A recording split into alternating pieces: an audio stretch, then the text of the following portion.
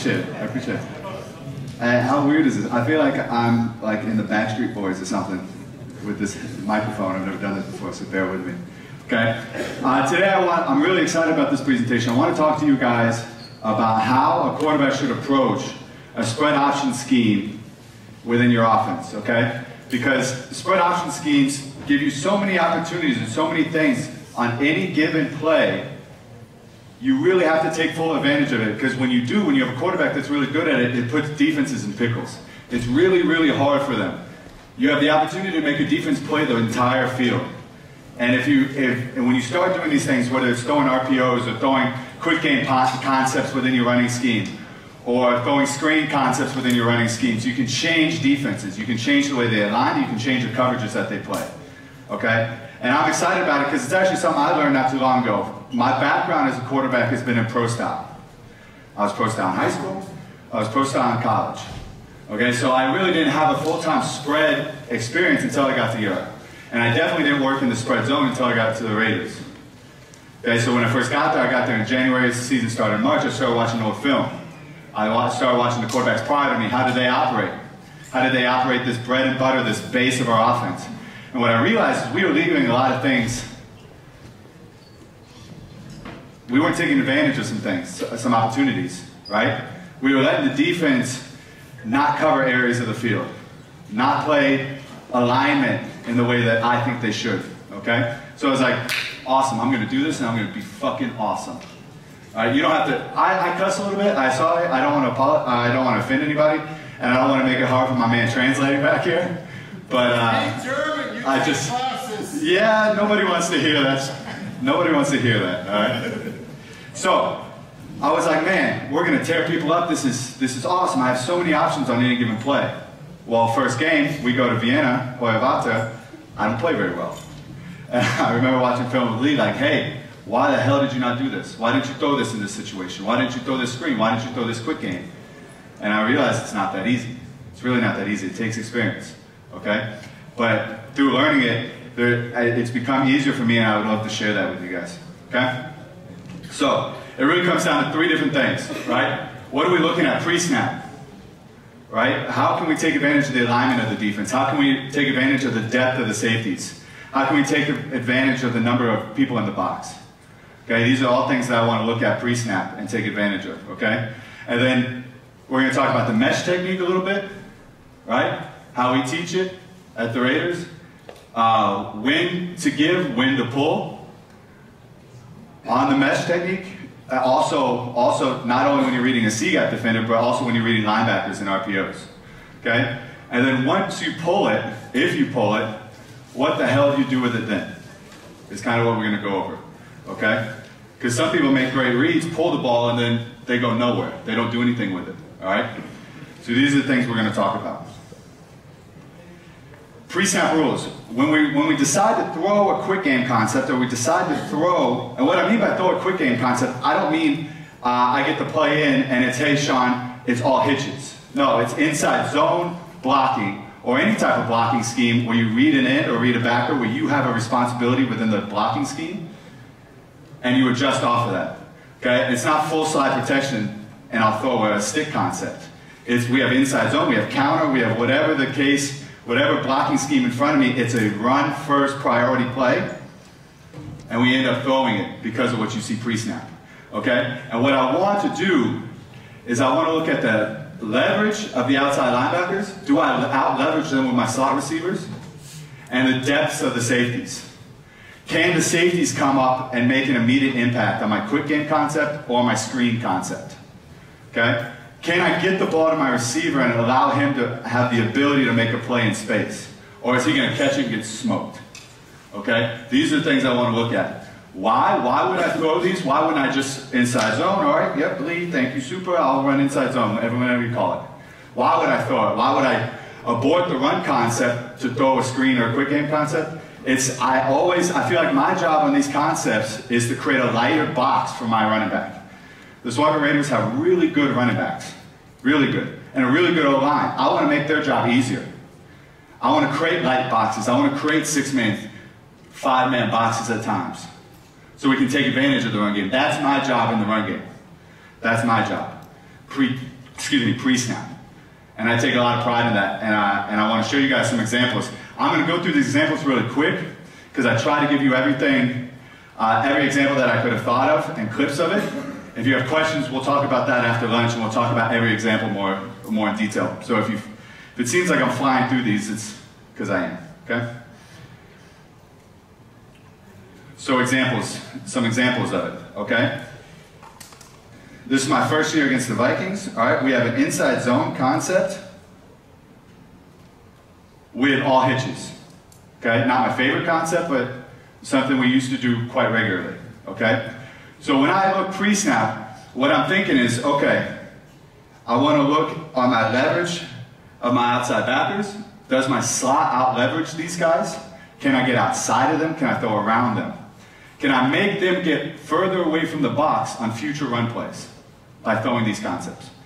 And can I get these safeties to creep down because I'm throwing these concepts? Okay? Does this safety have the ability right now to make an immediate impact on my hitch? That's what I'm looking at, okay? And also, what happens oftentimes with defenses, I know it's hard to see, but to the boundary, the corner plays weaker, right? You want to, a lot of defenses like to put that will back in the box, play softer with that corner, okay? Can I take advantage of that? Can I make the defense cover the weak flats on 1st and 10? Right? So these are the things I want to look at. Here, I see this, so I don't mesh, I step off, and I just throw the hitch. Now I know a lot of you are probably thinking a good quarterback would have thrown it to this guy, and you guys are right. But, you know, bear with me, okay? Bear with me. All right? Those are one of those things you go back on film, you're like, what the hell was I thinking? How did I not see that? But regardless, this is a 1st and 10 play. I can pull out, throw a pitch, which should be a 99% completion throw. He catches it. We get 8 yards. And the old grumpy British man on the sideline is a happy guy. He gets to call a play from 2nd and 2. Okay? So tight view a little bit. Okay, this is what I mean. When we're into the boundary, a lot of times teams like to put that will close to the box. Get that 6-man in the box, right, on spread teams. Get that 6-man in the box, help that run support. I want to prevent them. I want them to either play the safety, roll the safety weak to take away some of this stuff, or play a harder corner. And that opens up things later down the line in the passing game, okay? So this is an example I just want to show. It doesn't have to be a spectacular play. Again, this is a 1st and 10. This is a 1st and 10 play. We just have a motion. It's inside zone with basically a bubble screen to the running back, okay? Now pre-snap, I like my numbers to the field, right? But in game planning, we knew when we motioned it, they were going to peel, okay? But I'm looking at it, I'm like, okay, they're bringing down the safety weak, they're bringing down the will weak, right? And they're just playing man, 1-on-1, off man on the single receiver.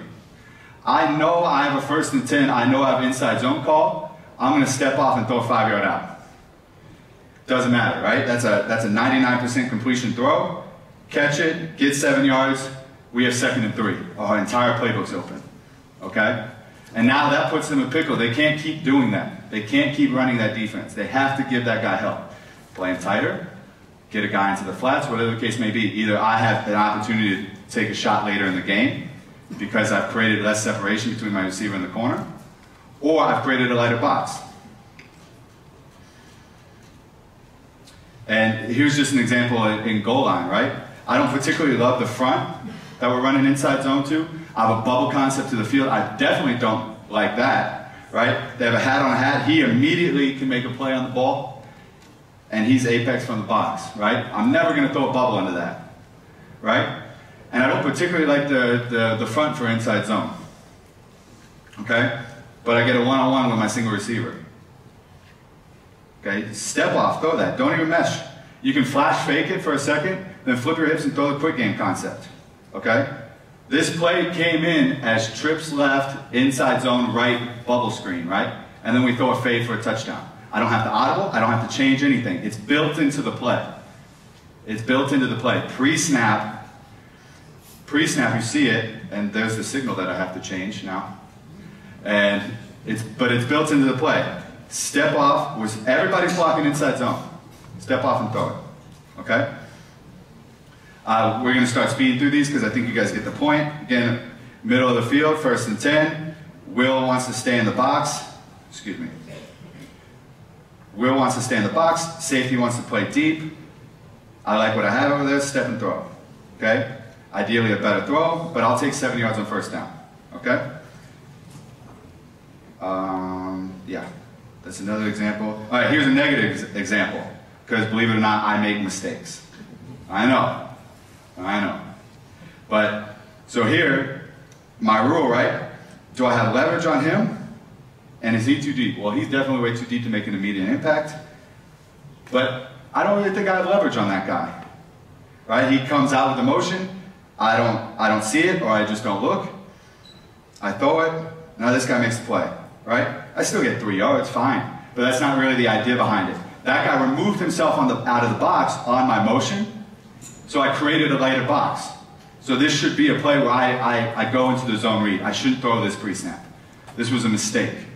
Okay? Not really the idea behind it, right? We're watching 95. He's already outside the end a little bit. Okay? Motion, he scoots out. We should be running this inside zone. This is an opportunity where I should not throw the ball. Okay? Same thing here, right? This is my guy. Do I have leverage on him? Yes. But not great leverage, right? He's already removed himself from the box. He's already outside the defensive end. Okay? They're already prepared for the stuff that we've already done. Right? So this is not a great opportunity to catch and throw. Now I do because the snap's not great. But look, they're in position to swallow this up. Again, maybe we get 3-4 yards, which isn't the worst case in the world, worst scenario in the world, but this doesn't, I did not put us in the best position to succeed on this play, in my opinion. Now it helps when you just have great athletes, it doesn't matter. But my job is to put him in the best position to succeed, and I did not do that. I did not do that on that play, in my opinion. Okay? Same thing here. This is another, right? Same scenario that we saw with the Grouch Giants, right? They want to keep this guy in the box, right? He's deep. He's not going to make immediate impact. This is an opportunity where I could pick up and throw this ball. I don't, and everything works out because I'm fortunate enough to be surrounded by phenomenal athletes. But I did not put Sandro, our running back, in the best position. I did not put the offense in the best position to succeed, in my opinion. Okay? That's a scenario where you could pick up and throw the key one and move on. And then they'll have to decide what to do later. They'll have to decide either play him tighter, roll him down, bump him out, whatever the adjustment they have to make. But I want them to force them to make that adjustment. Okay? So, now, you get to the stance, you don't like what you see pre-snap, right? You don't like the throw, whether it's a quick game concept, whether it's a screen, okay? So, you're going to go, okay, I'm running the inside zone, okay? The way we teach the inside zone is you're going to pivot off your play side foot. You're not going to gain a lot of ground with that. You know, I see some quarterbacks really like to gain ground and create their mesh and get their mesh close to the line of scrimmage. Kyle does that, the quarterback I do, before me, and he's phenomenal at it. I'm not, so I don't do that, okay? It makes it harder for the quarterbacks. You're changing your mesh point and making it closer to the line of scrimmage, okay? So I want to keep my mesh point around 4 yards because I'm not very good at reading ends. I want to give myself time, all right? And I want to give myself space, okay? What's really, really important, when I work with young quarterbacks or inexperienced quarterbacks, especially in this technique, they always have the tendency to look at the running back. You don't need to look at the running back. Ever, ever, ever, ever. That's what mesh is for. He knows exactly where the ball is going to be. You know exactly where he's going to be. There's no need to look at him. Look at your read, always. Whether it's a linebacker, whether it's a C-gap defender, whoever it is, your eyes go straight to your read. Straight to your read. Doing zone mesh, you do that every day in indies, it becomes rote memorization. It becomes muscle memory. You don't have to look at the running back. You don't have to make sure where he is. It's just a comfort thing. It's something you need to look at. But as soon as you push the ball back and your eyes go backwards, that's half a second you don't know where the read is. And you don't know what he's doing. Okay? That's super, super important. Eyes go straight to the read. Push the ball backwards. Create a longer mesh. All right? Put the ball in the belly of the running back. Okay? And then, for me, when I run this, I try to make my decision by the front hip. So if I pivot, I push the ball backwards, I ride my mesh by the front hip, I want to make a decision. Now quarterbacks can ride further, but that takes a lot of talent and a lot of skill and a lot of experience in this technique in doing this. Okay? I want to make a decision by the front hip. Okay? Also, what I didn't have on here that's also very important is if you give a pull no matter what, you replace your running back's feet with your feet. Right? It's a one-step thing. If I'm riding the mesh, I decided here, give a pull, my next step is here. I'm down the line. I'm replacing that C-gap defender if it is a pull read, right? If he's attacked the running back or attacked the mesh point horizontally towards the center, towards the midline, I want to pull and attack where he was. If I have to pull and run sideways to get away from my read, probably not a very good read. Probably should have gave him, right? So I want very little steps. It's here, and I'm replacing the running back feet with my feet. So I'm guaranteed to go downhill. I want to attack vertically, not horizontally. Okay? So this is our second team quarterback. Okay, just to give you guys an example of how we teach it. On this, I think he over rotates a little bit. We don't have to pivot this foot. We don't have to. Okay? A lot of people do. It's more comfortable. But the way Lee taught it to me is you drive. You got to simulate like you screwed your foot into the ground. You screwed that play side foot to the ground, and you're just pivoting off of it. You don't have to pick it up and put it down. Now, if you do, it's not the end of the world. I'm sure I do a little bit as well. But that's the general concept behind it. You don't want to lose depth with that. You just want to pivot to your mesh point. Okay?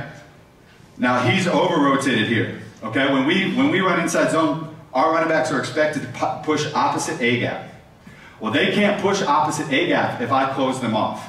If I over rotate my feet, I have to stay open at a 45-degree angle. Okay? So he's over rotated here a little bit. Okay? Now,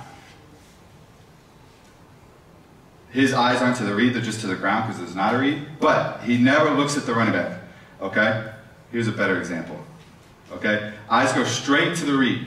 Straight to the read. Push the ball back, pivoting off play side foot. He does a better job staying open this time. A better job staying open.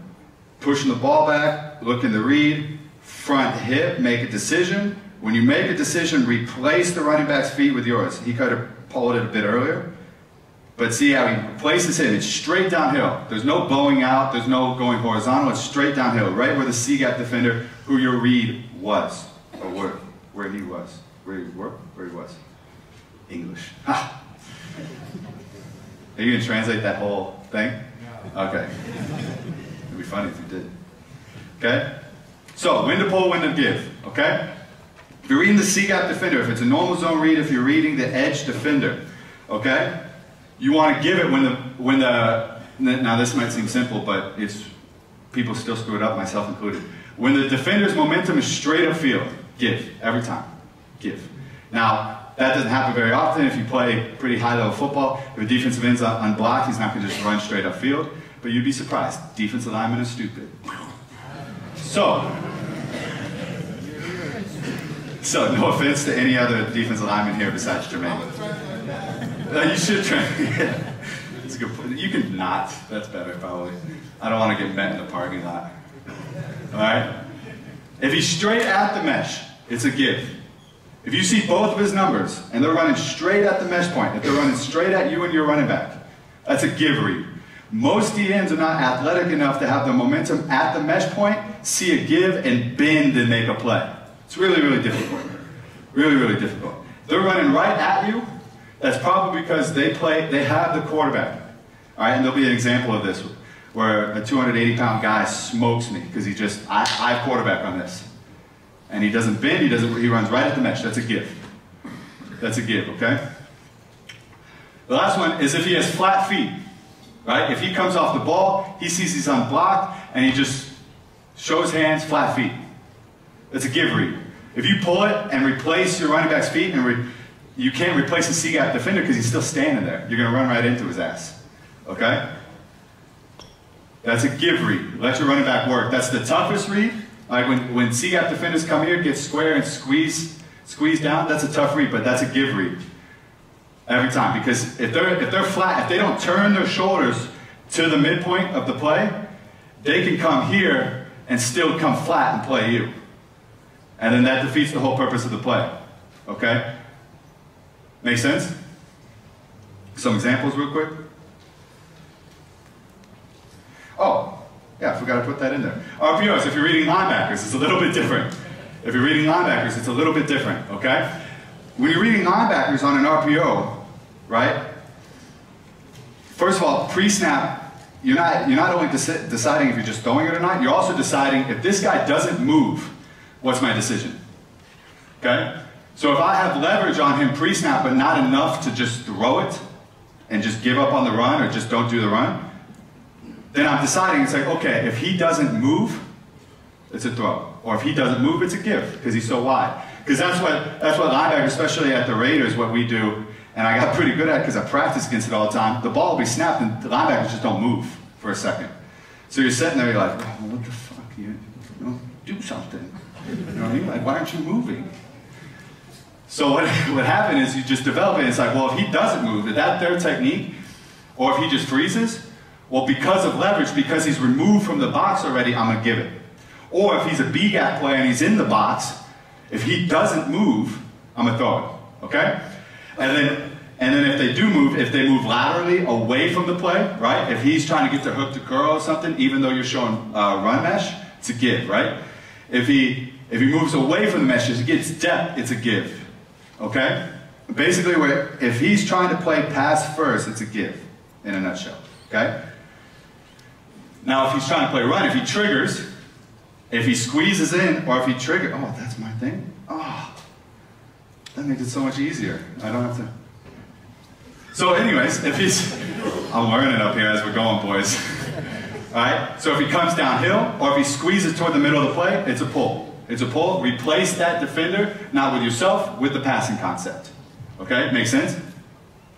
Okay, couple examples. How am I doing on time? My watch died. Not great. Not great timing. Okay? So, we're running zone left here, okay? Here's my read. Okay? He's gonna come off the ball.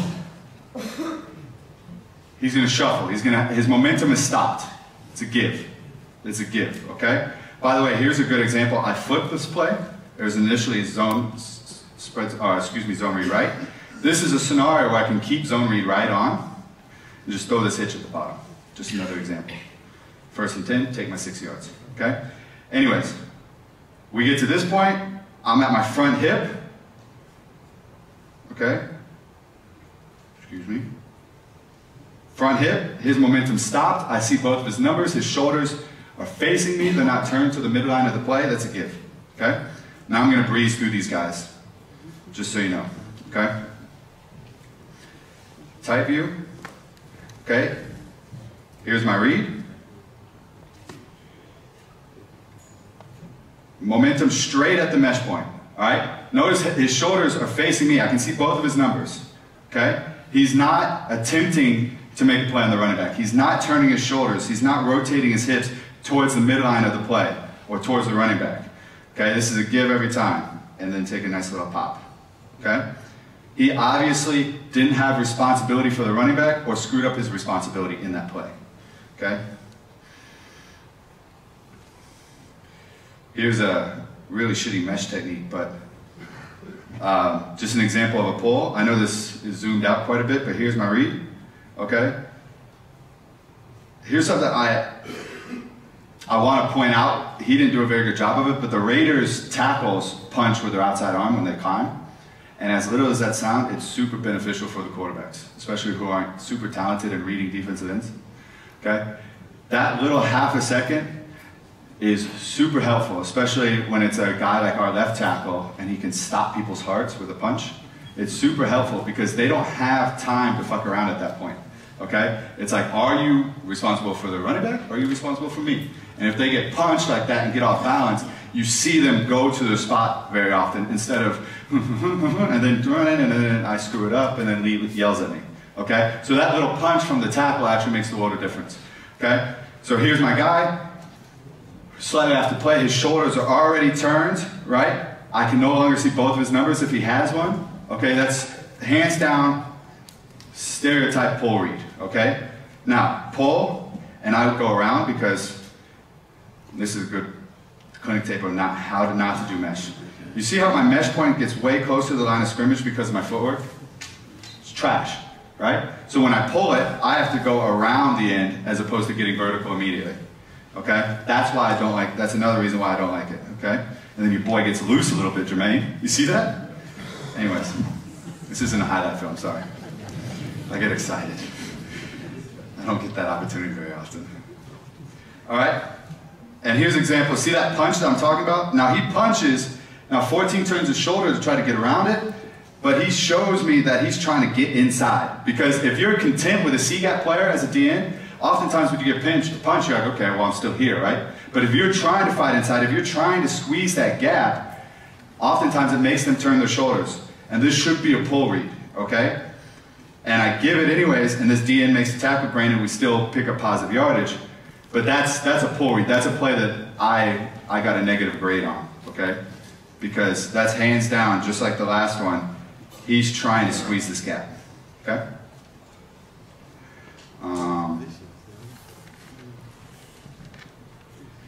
Yeah, this one is just a gap exchange I wanted to show because the outside linebacker blitzed, right? Tackle stays on the end. Now I read the outside backer. His momentum's to the mesh. Let's give. Okay. Okay. So here's an RPO. Okay. So we're blocking both ends. I'm reading the linebacker. Here's my conflict backer. He's my sixth guy in the box. Okay. Now he's firmly planted in that B gap. So like I said, when I'm thinking pre-snap, okay, if he doesn't move, for me this is a throw. If he doesn't move, if he stands this, he's so far cemented into the box that if he doesn't move, I'm throwing this, okay? So here's my read again, ball snapped. I think I pre-snap throw this anyways, but he scoots in like that, I'm throwing that every time. I'm throwing it. I already have leverage and he moved inwards. Even if it's slightly, that's enough. I'm throwing this, okay? Because we're not blocking him as an O-lineman. So if I give that, he's sitting there in the hole that my running back's supposed to go through, okay? So you throw this. Even though this guy is outside the box, he's not my read. This guy's my read. He's my read on the pass. We're throwing a double slant concept.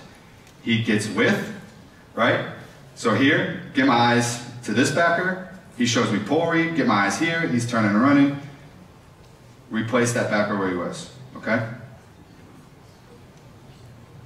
And here's another example of a give read on an RPO. So he's my guy, he's my conflict backer.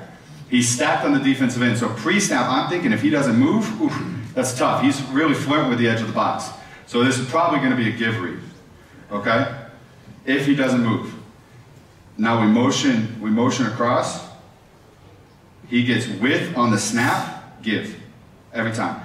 Now he comes back and still makes the play, because our running back slipped a little bit and makes a pretty good play, actually. But again, this is a 1st and 10 play.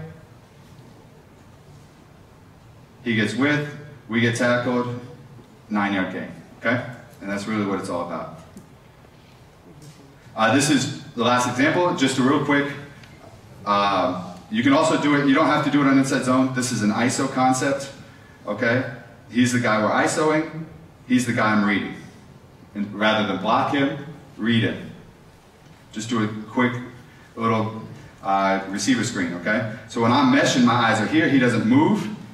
Then he gains into the play, pull it, throw it, first down, okay? So you can build, even if it's not inside zone spread, this is a 20 personnel ISO, but you can still build RPOs into it. You can still pick on linebackers who are outside the box, okay? Sorry, Nick. Okay, here's a good example. The tight, okay, he's inside leverage, so if he doesn't move, still might throw it, right? Still might throw it. On the mesh, eyes go straight to him, he's flat-footed, then he gains ground, pull it, throw it, okay? Okay, so now, you've made your read, you've done your inside zone, and you get a pull read. You get a pull read, then what?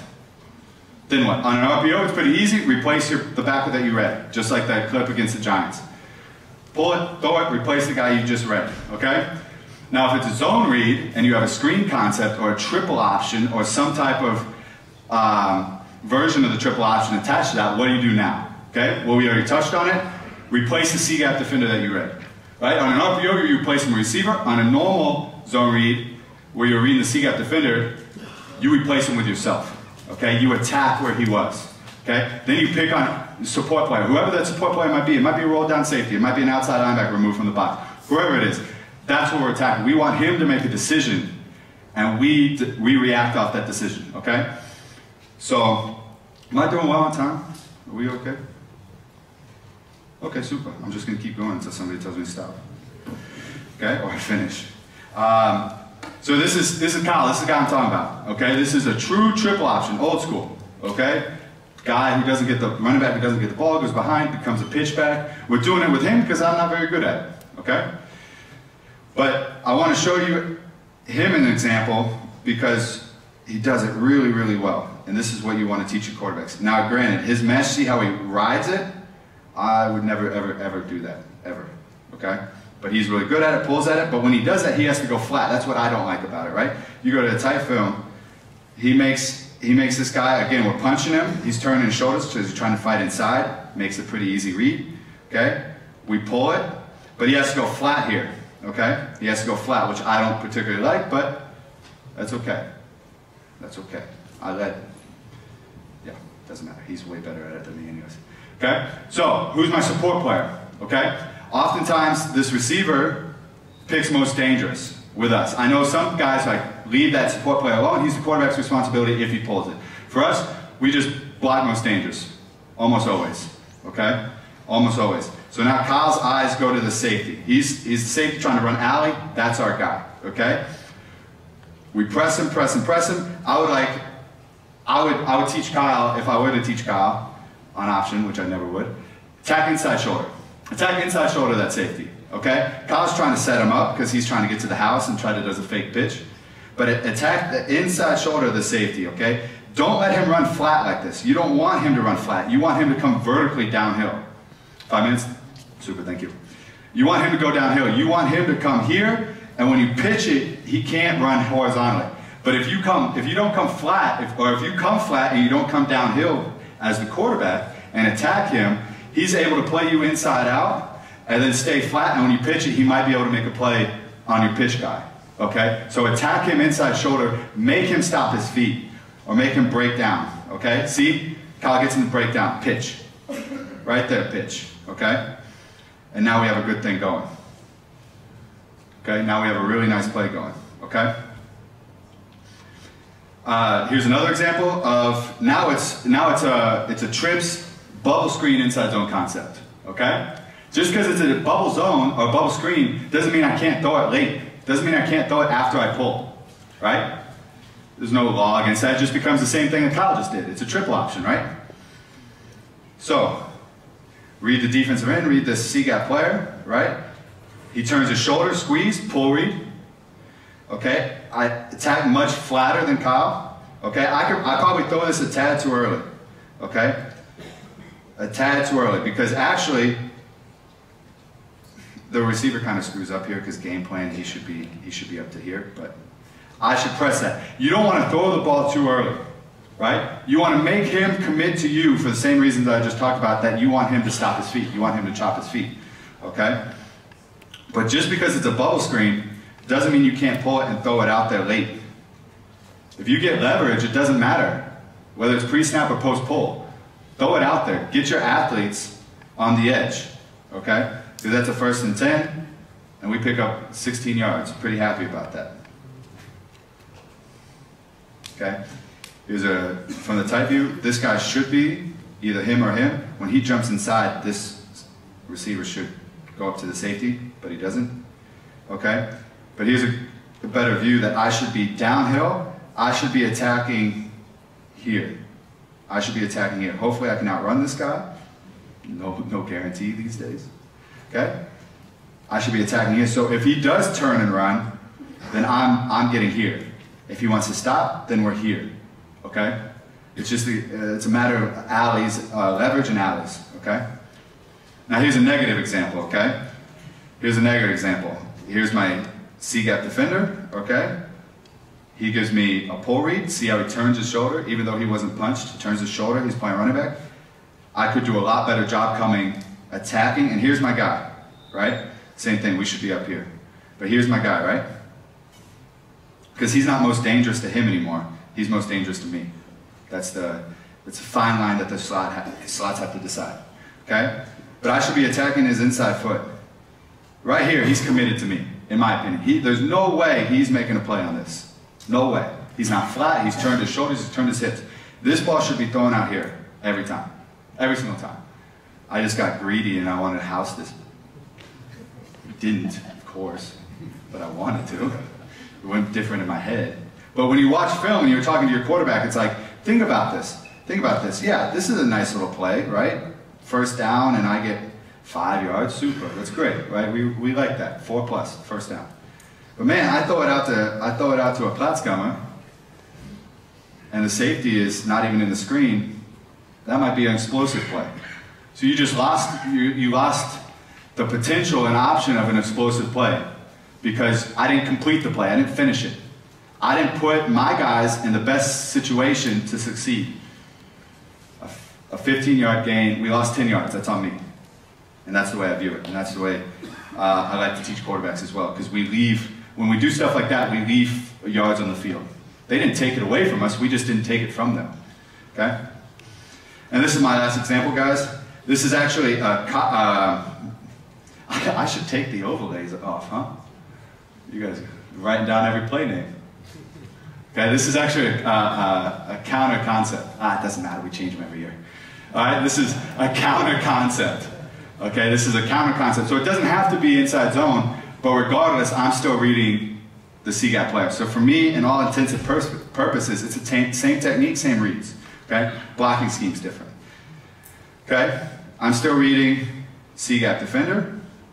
Okay, his shoulders turn, he squeezes it. He doesn't turn, but he squeezes it all the way to the A-gap. So I thought, and actually here we have a quick game concept built into it. We have a stick concept. Okay, doesn't have to be a screen. Doesn't have to be a screen. This is a stick concept. Here's my guy, right? So when I break flat, because you break flat if you're throwing a passing concept with an unblocked D end. Okay, you don't attack the line of scrimmage, you break flat. That's a small nuance.